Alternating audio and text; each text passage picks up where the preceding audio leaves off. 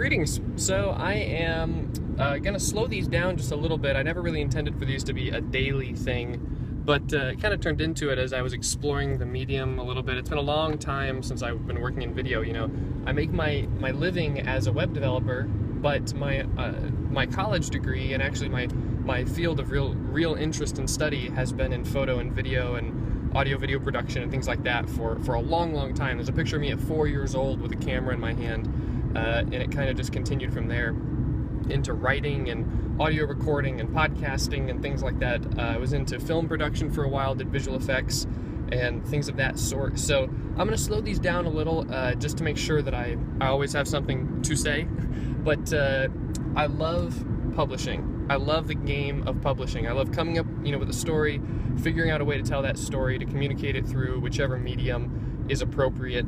And as you can tell, I kind of like to talk, so that helps too.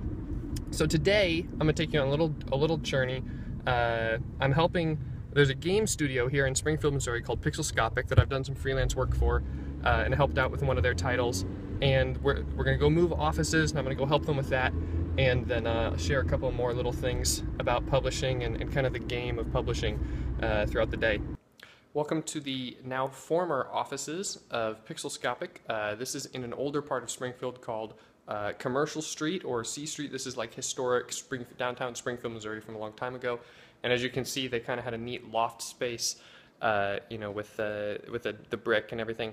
And it was fun to work with them on a freelance basis because it taught me a lot, not just about game development, but then I got to use things like the web development skills that I have and put them to use as well in telling stories in a different context and with a different level of interactivity and things like that. All right, so we got Pixelscopic all moved, and now I'm headed to do some freelance. Actually doing some freelance for 5x5 today. Probably I'll do a little bit of stuff for them.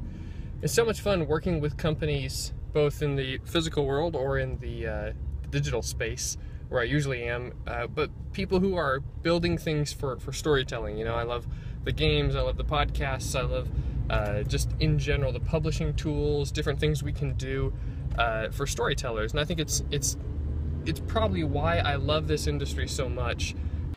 Sometimes I wonder what it takes to actually stay in contact with those goals.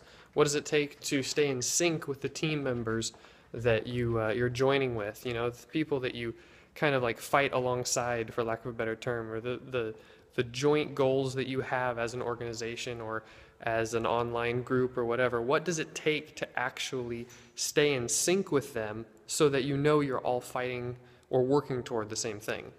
So many Slack teams.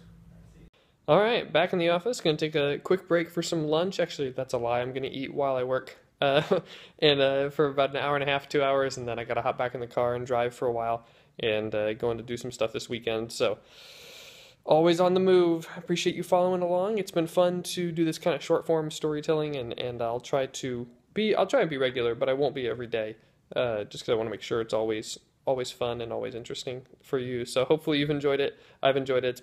It's been a nice little exercise. So be well, and I'll see you next week.